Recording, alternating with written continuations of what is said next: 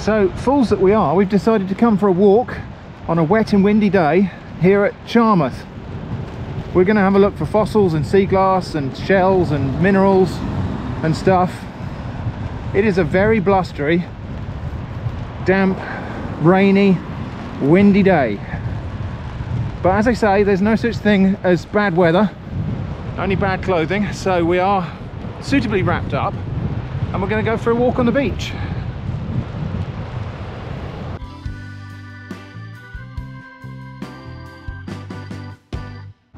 So as always, when we're walking in front of cliffs here, we've timed our visit to the falling tide. So the tide is going out at the moment, although you wouldn't necessarily know it.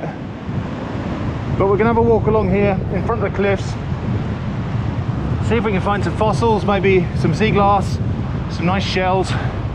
This stormy weather should stir up all of the fossils that might be buried in the sand, so we might be lucky.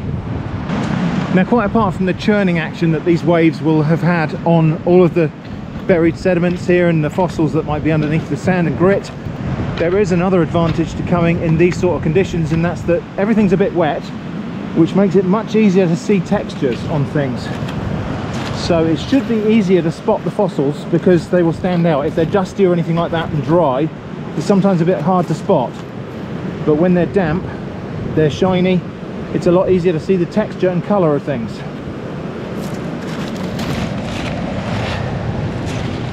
That's a piece of, I think that's a piece of Lime Bay agate.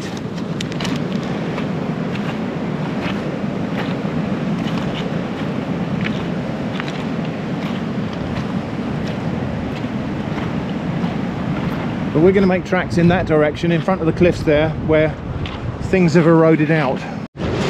Already seeing quite a bit of sea glass here, so we'll pick that up. Some lovely sea glass here, actually quite a lot of it, quite an abundance. Look at this. Just picked up 5-6 pieces in one little area. But I've also just found a rather lovely yellow glass bead. You might be wondering where's that little doggo of ours. Well, she's tucked up nice and cozy at home. This is definitely not Eva weather. She would be cold and miserable, and we would probably have to cut short our visit here if we brought her with us. She does not like the cold, and certainly not a combination of cold and wet.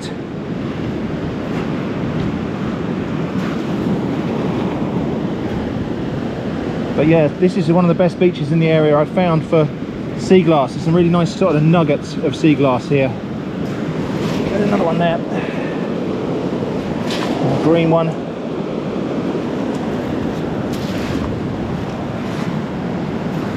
And a lot of this is very likely from, a lot of this sea glass is very likely from the Victorian and early 20th century dump along towards Lyme Regis, which is just a little way along the coast here. So there would have been lots of bottles dumped in a landfill, and the landfill has washed out onto the beach. There's a piece of pottery, look. Definitely I'll take that.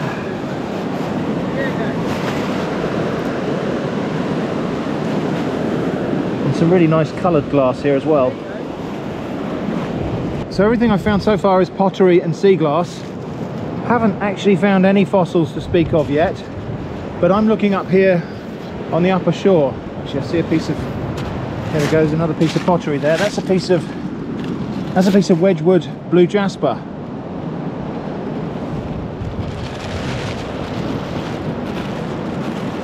But I'm going to have a look down here amongst these rocks now. So this is where I might find some ammonite fossils nestled away in gaps.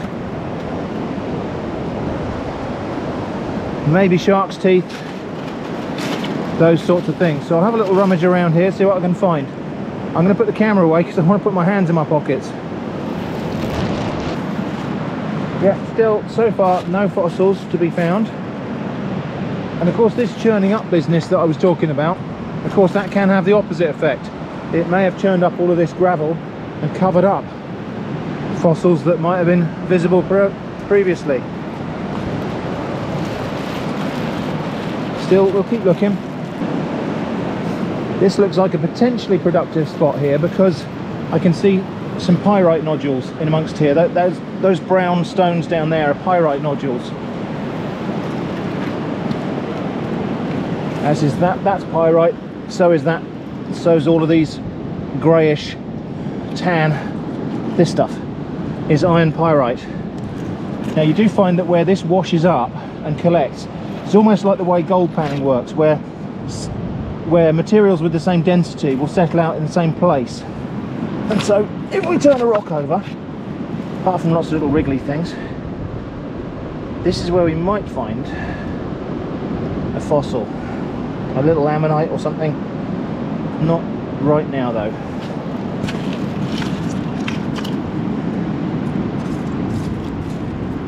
But yeah, you can see there's a piece of pyrite where you can actually see the sparkliness of the crystals. Fool's gold. So another couple of little spots here. You can see again all of the pyrite has settled out in the same place. So let's have a little rummage through there.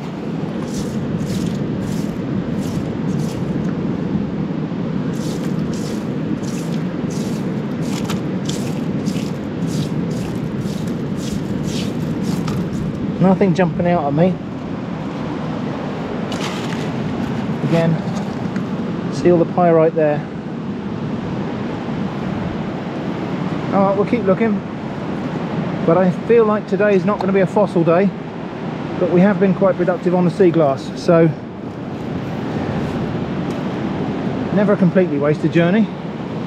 It's quite nice actually to be out here in this weather as well. It's just, you know, very often when we come to the beach it's a lovely day, the sun's shining, the sea is sparkling.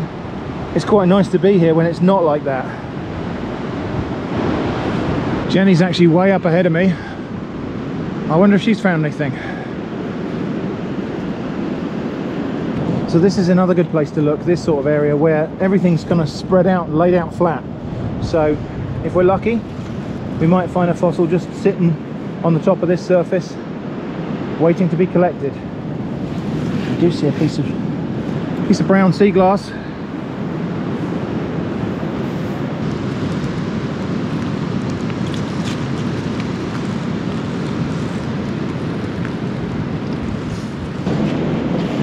I was thinking that might be a belemnite, but it's not, it's just the edge of a pebble.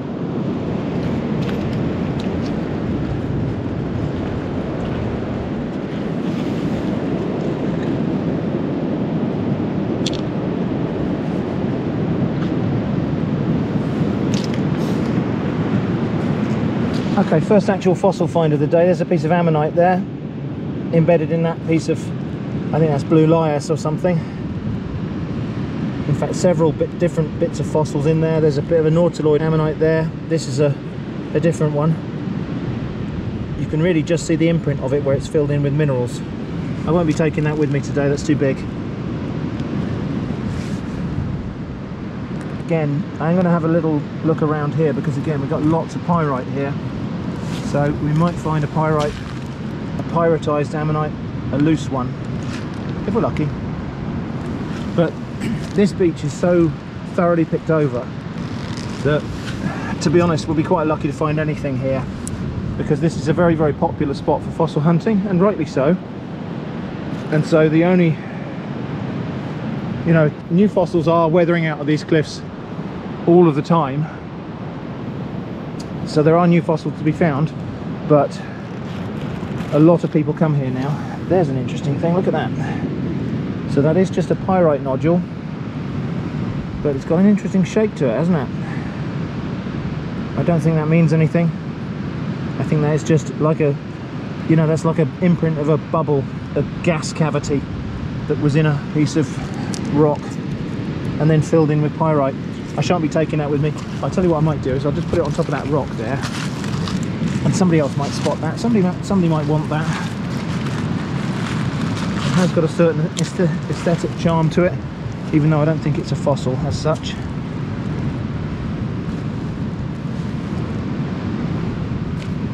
I thought we might find at least one little ammonite. I can see Jenny over there, camouflaged very well against the rocks. And she's holding something. She's got her hands up, so she's examining something she's picked up. So she might be the one to find a fossil that we can take home today.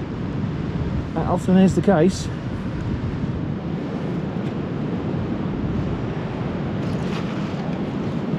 That there, I think, is probably a section of a very large, very, very large ammonite that's filled in with chalcedony or calcite perhaps. And again, sea glass everywhere. First actual definite fossil of the day. Got a piece of belemnite there. Not a particularly attractive piece, it's broken off at the end there, so I think I'll leave it.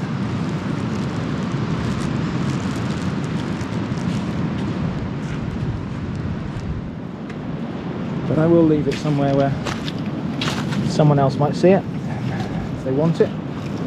As always, there's people chipping away at the rocks, that's what you can hear in the background. Definite fossils, possibly worth keeping. There's a probably worn belemnite or maybe crinoid stem there, but a rather nice, quite unweathered belemnite section there. Still got its quite original pointiness to it. That's definitely coming home with me. My heart did a little jump then because I thought that was a shark's tooth, but it's not, it's a piece of seaweed. Bit of bladder rack or something.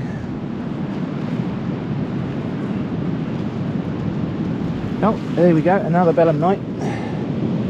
Again, not a bad one. I think we'll take that. And you quite often, if you look around, you'll find these all in the same place, and it's not because they've come out of the same deposit, it's because the shape of it is such that it will roll and it will collect in a place where things that roll tend to collect. I won't bother with that one.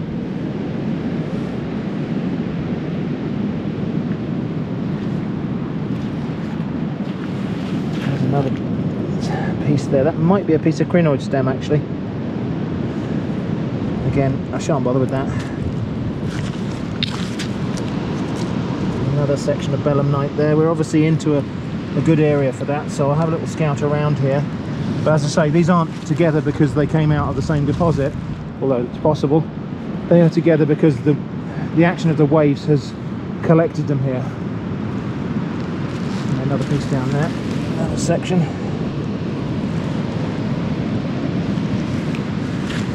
And another.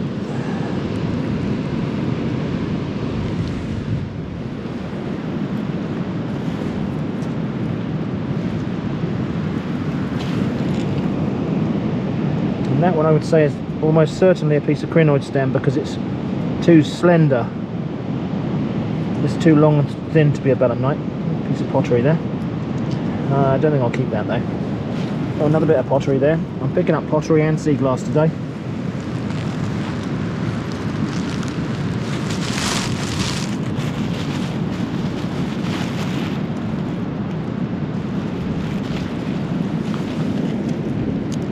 That's a very, very worn belemnite there. But we're in the right place for fossils.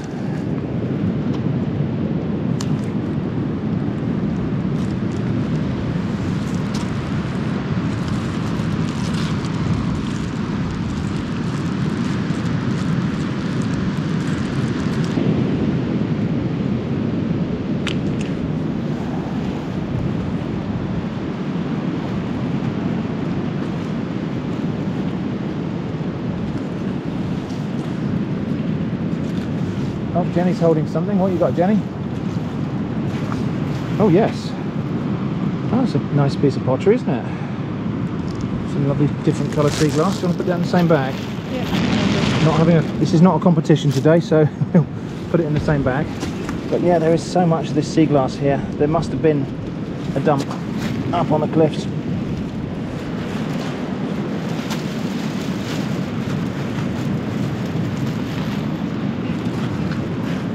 That's an interesting colour.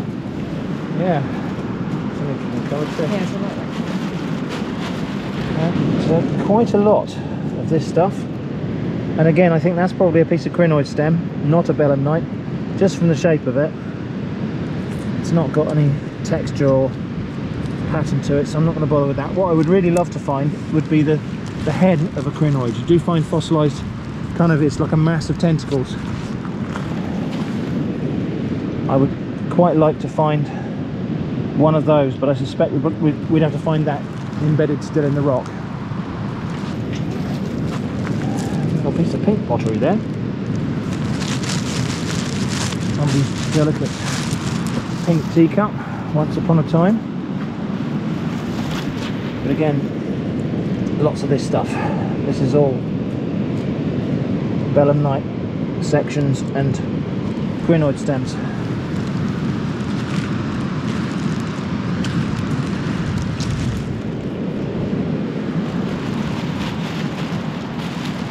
So you can see here there's been quite a substantial cliff fall. Big sort of slump of this muddy clay material down onto the beach, and some of this will have contained fossils and the sea will have washed through it. And again, it's worth a little rummage down here, because look, we're finding again pieces of belemnite, another bit there,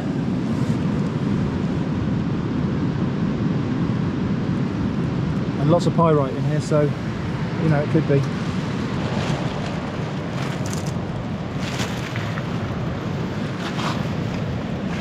Okay, now I saw something interesting down here. This could be, yeah, I think that might be a piece of ichthyosaur bone. It's possible. I'll take it home and give it a clean up. And in this section here we got again loads of these belemnites, if that's what they are. There's, oh, there's a nice one. I'll have that.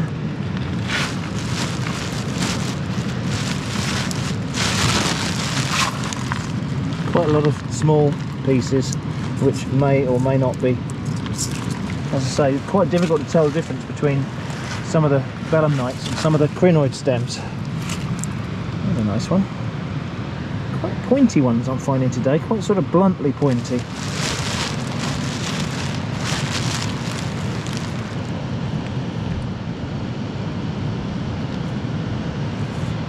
I'm not going to take any more of those. I've got a few of them now.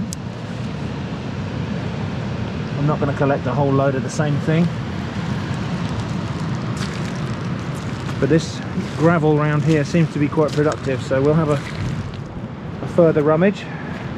The weather is still, well, the rain's just starting to beat down again. Oh, see a piece of blue sea glass there. Blue is always the treasure.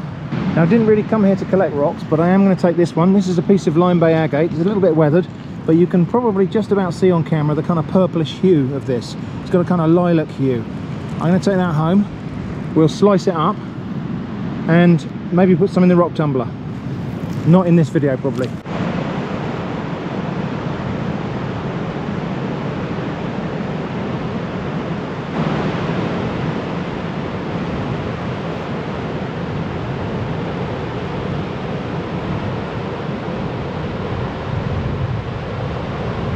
Right, I think Jenny's had enough, so we're going to head back now. This is potentially one of the most productive spots here, but this stuff here, although this looks like boulders, this is actually chunks of Kimmeridge clay, possibly containing all sorts of interesting fossils, but there's no way I'm walking up on sticky clay and getting my boots all clagged up and stuff. We'll wait until the weather and the elements, when the tide comes back in, it'll wash away some of that clay, and that's what exposes the fossils that are worth picking up. Of course, somebody else will probably get here before me and collect them, but that's fine.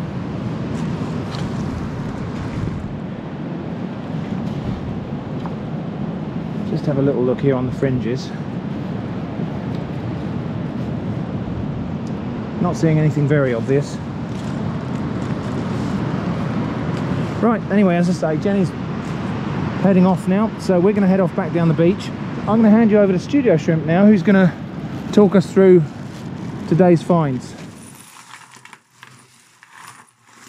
Right, it's the following day. Let's have a look at our finds from yesterday. Now, I haven't cleaned these up at all yet, actually, so these are still a bit grimy and dirty and wet from the beach. Anyway, let's have a quick rummage through and see what we've actually got. Lots and lots of sea glass, obviously. Quite a few pieces of nice pottery, some with interesting patterns or glazes. And I'm just going to have a little sort out here, and then we'll know what we're looking at.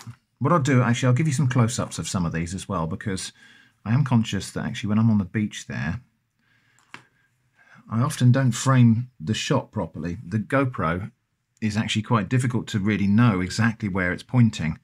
And so I find very often I'm trying to show you something and it's off the top of frame.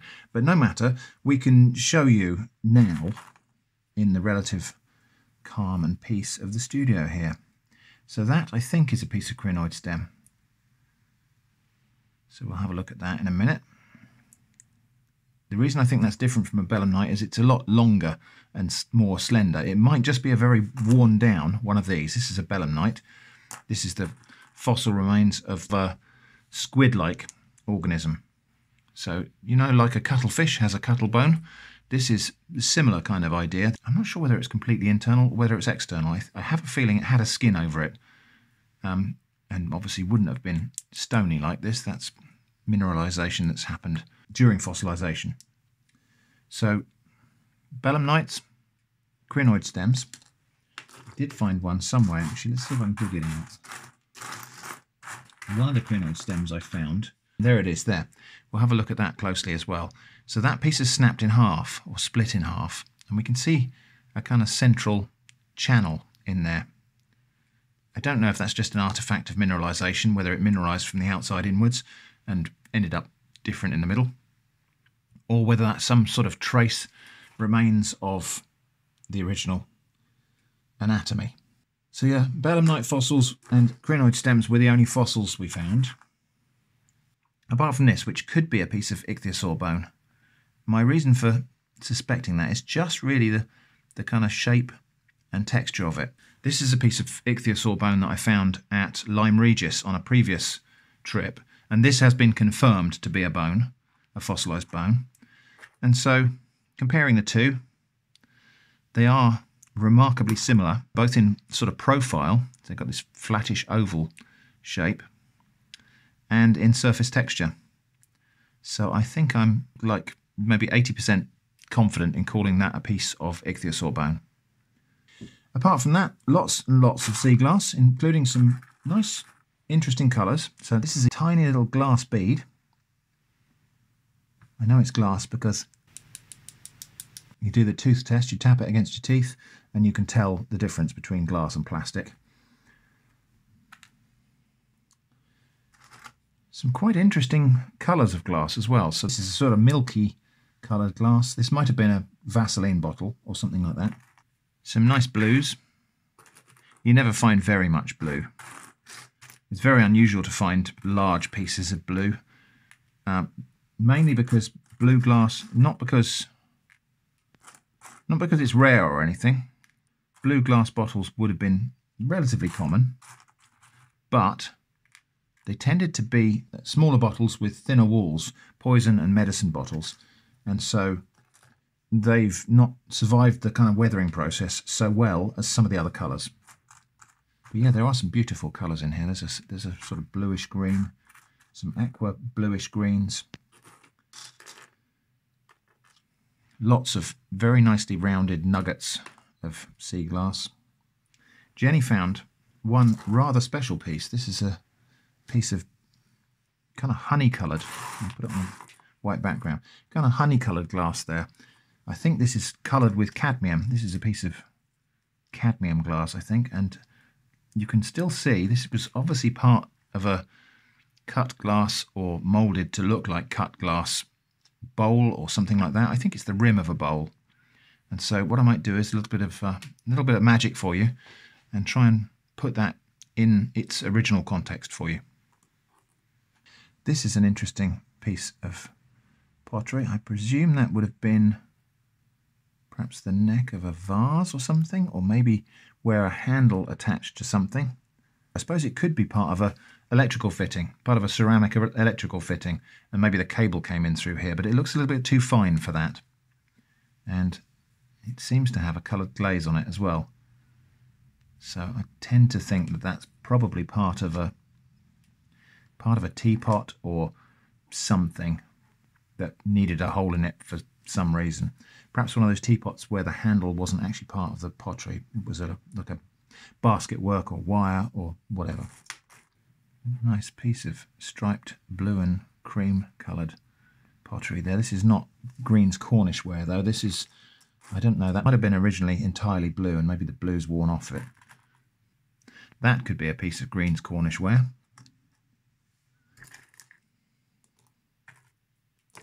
Anyway, I'll have a little sift through here.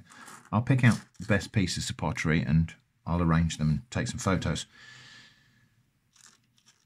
The other thing was this piece of Lime Bay agate, which by now has gone grey and pretty uninteresting. But when this is cut and polished, we should see a nice lilac sort of colour. Here's a smaller piece of it, which is more recently broken and less weathered. And if I can just show you the light shining through that, if this works. I don't know if that's going to work. Let's just try. So I don't know if you can actually see that properly, but the light does. You can see something through that, can't you? Anyway, so that is a piece of Lime Bay agate. So is that. That one I brought back mainly just to show you the kind of this waxy chalcedony, which is called Lime Bay agate, but it's more of a chalcedony. This one, though, I'm hopeful that if we cut that to get off this weathered cortex, that we'll find a nice, fairly clear piece inside that I can tumble in the rock tumbler and get it really polished and smooth. But that's not for this video, that's going to be a different video. Anyway, I'm going to have a little tidy up, clean up this sea glass, and this is going to go into our sea glass bottle on the side. The pottery, I think, will just go in to the same pottery that we collected at Lyme Regis the other day. I have got a tentative plan for something, some sort of garden mosaic type of thing using all of this old pottery, but that's a way off because we need to collect some more. So that was quite a nice day, really. Despite the blustery weather, that was a really pleasant trip to the beach, actually. It's very nice to get outdoors when it's like that, and it did make it feel all the nicer when we came home and had a delicious bowl of seafood stew, and we enjoyed that with some lovely bread. And it tasted all the better from having been outdoors in that slightly inclement weather. So time for me now to catch up with Jenny. She's disappearing off into the distance. That was our visit to Charmouth on this blustery, windy, wet March day. Home for a nice bowl of soup, I think. I hope that's been interesting. Thanks for watching, and I hope to see you again soon.